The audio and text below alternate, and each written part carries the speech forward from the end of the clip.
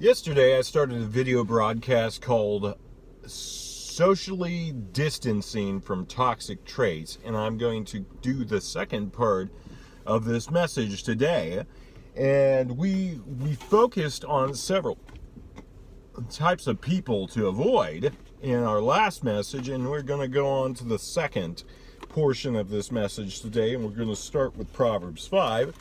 And I'd like to bullet point this one: the seducer or the immoral or the adulterer, or we could say the adulterer or adulteress. We're supposed to avoid people who are engaged in that kind of behavior and not be led into sin in that sort of way. And so we're going to start reading Proverbs 5, where it says, "My son, pay attention to my wisdom. Turn your ear to my words of insight, that you may maintain discretion and your lips may preserve knowledge. For the lips of the adulteress drip honey, and her speech is smoother than oil. But in the end she is bitter as gall and sharp as a double-edged sword. Her feet go down to death. Her steps lead straight to the grave. She gives no thought to the way of life. Her paths wander aimlessly, but she does not know it. Now then, my son, listen to me. Do not turn aside from what I say. Keep to a path far from her. Do not go near the door of her house, lest you lose your honor to others and your dignity to one who is cruel, lest strangers feast on your wealth, and your toil enrich the house of another. At the end of your life you will groan. When your flesh and body are spent, you will say, oh, how I hated discipline. Oh, how my heart spurned correction. I would not obey my teachers or turn my ear to my instructors, and I was soon in serious trouble in the assembly of God's people. Drink water from your own cistern, running water from your own well. Should your springs overflow into the streets, your streams of water into the public square. Let them be yours alone, never to be shared with strangers. May your fountain be blessed, and may you rejoice in the wife of your youth."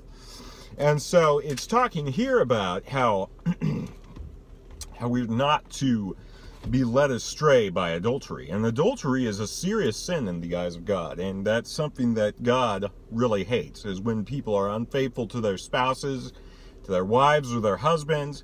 And it's something that he really hates. It's even listed in one of the 10 Commandments, thou shalt not commit adultery. And oftentimes we think about adultery in the sense of just, messing around with somebody else's wife or husband. Yes, that definitely is adultery. But Jesus took it even a step farther when he defined what adultery was. He said to look with lust upon another human being can make you just as much of an adulterer in your heart as it is to actually carry through with the act. And so we're going to read what Jesus said in Matthew chapter 5. And I think we've all been guilty of this, and we have all fallen into sin in this matter, and we all could be condemned by God as sinners, just for the sake that we have failed to not perfectly keep this command. Jesus said, you have heard that it was said, you shall not commit adultery, but I tell you that anyone who looks at a woman lustfully has already committed adultery with her in his heart. If your right eye causes you to stumble, gouge it out and throw it away. It's better for you to lose one part of your body than for your whole body to be thrown into hell. And if your right hand causes you to stumble, cut it off and throw it away.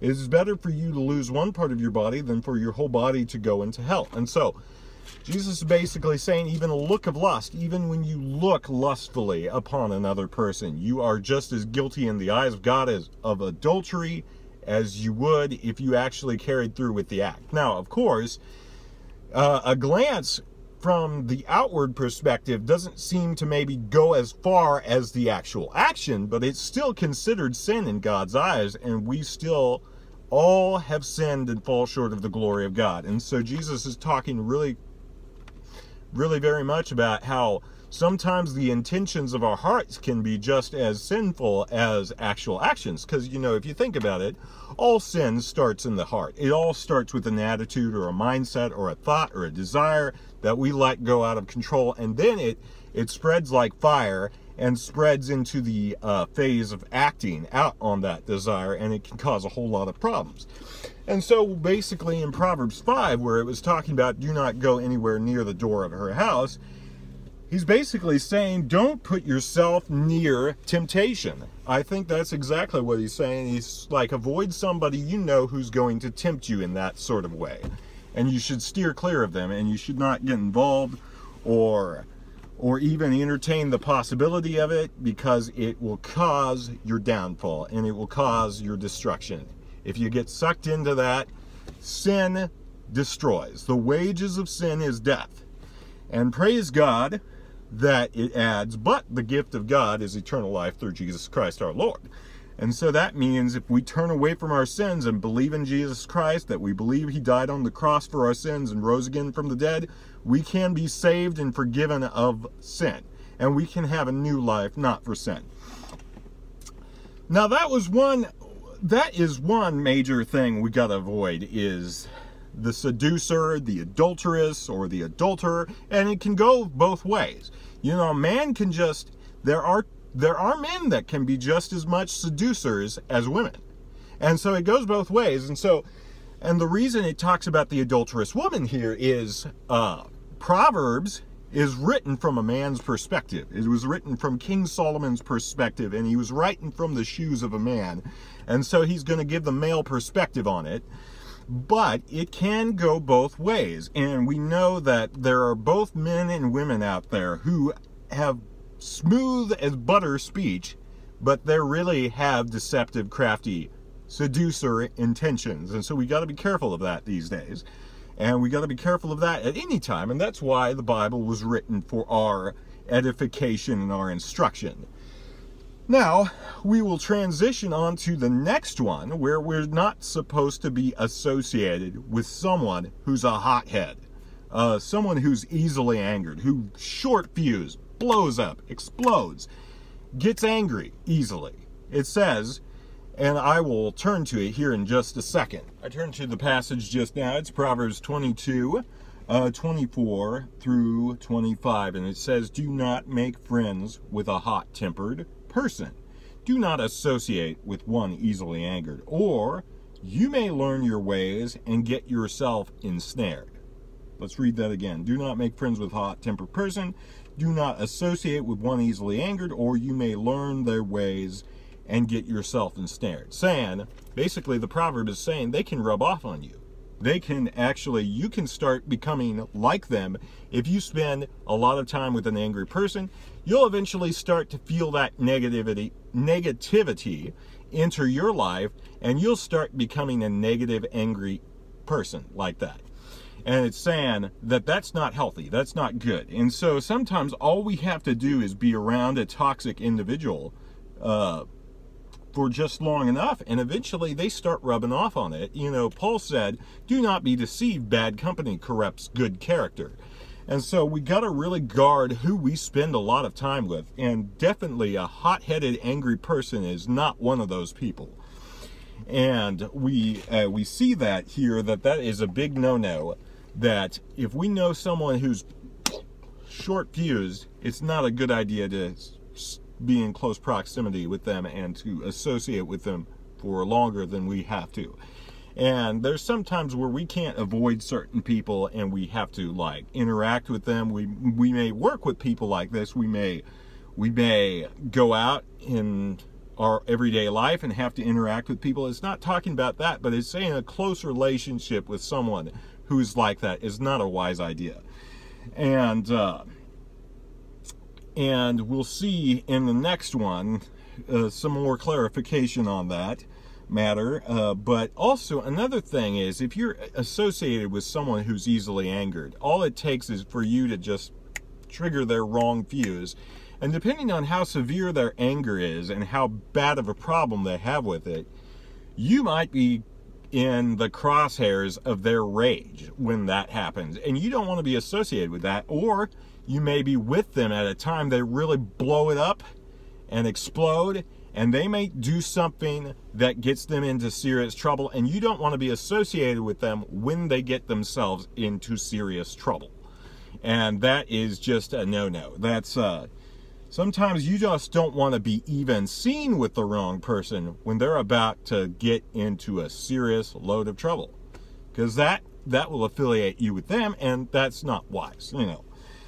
So we're going to go to another passage in 1 Corinthians, and it tells us, and this one's a pretty interesting one. It's saying not to associate with anyone who calls themselves a believer in Jesus Christ, but is living a wicked lifestyle that is contrary to God's commands and immoral. And he's not saying that you should just totally shun every unbeliever. He said in that case you'd have to leave the world. But he's saying, you know, I wrote specifically to you so that you do not associate with anyone who calls themselves a believer but is living in a sinful life. And we'll turn to that passage specifically, where we'll go here real quick. Got to find it real briefly. And so it's basically saying, you know, if somebody's calling themselves a Christian yet living a wicked life or a life of sin, you're not supposed to really associate with them. And we'll go to, let's see, let's find it here. 1 second. Okay, we've found it. It says, 1 Corinthians 5, and we'll start with verse 9. 5 verse 9. I wrote to you in my letter not to associate with sexually immoral people, not at all meaning the people of this world who are sexually immoral or greedy or swindlers or idolaters. In that case, you'd have to leave the world. That is, but I'm writing to you that you must not associate with anyone who claims to be a brother or sister, but is sexually immoral or greedy or an idolater or slanderer or drunkard or swindler. Do not even eat with such people. What business is it of mine to judge those outside the church? Paul's basically saying, okay, what business is it of mine to judge non-Christians? You know, we're to hold Christians accountable. Are you not to judge those inside? So he says, what business is it of mine to judge those outside the church? Are you not to judge those inside? God will judge those who are outside. Expel the wicked person from among you. And so he's basically saying, okay, I'm not talking about non-Christians. You know, they don't claim to be Christians. They don't claim to know the laws of God or follow his ways. So you can't hold non-Christians to the same standard you do Christians. He's basically saying that. And he's saying, if someone calls himself a Christian, yet is living in a totally contrary lifestyle of what this book says and what Christ teaches, then you're not to associate with them, because they're going to lead you they're going to drag you down too. And it's also for their own benefit that they may come to their senses and see the way they're acting is not in contrary to the truth. And I mean, and it seems harsh, but you know, it's what the scripture teaches, and we have to really uphold the word of God. You know, sometimes we may come across a passage in the Bible where we're just like, wow, well, that seemed kind of harsh, but we know that it's in there for a reason, and we know that God is perfect, his word is accurate and wise, and so we can learn so much timeless truth from this book and learn about how we are to live our lives. We're to live our lives as a reflection of Jesus Christ, and live for his ways and his purposes and reflect his life that he's called us to live. And then we're also to, you know, be careful with who we walk with, because, you know, the friends we pick will determine the course of our life. You know, who we run with today can determine where we end up 5 years from now. And we want to be making progress. We don't want to be dragged down or be pulled the wrong way by the influences in our lives. God bless.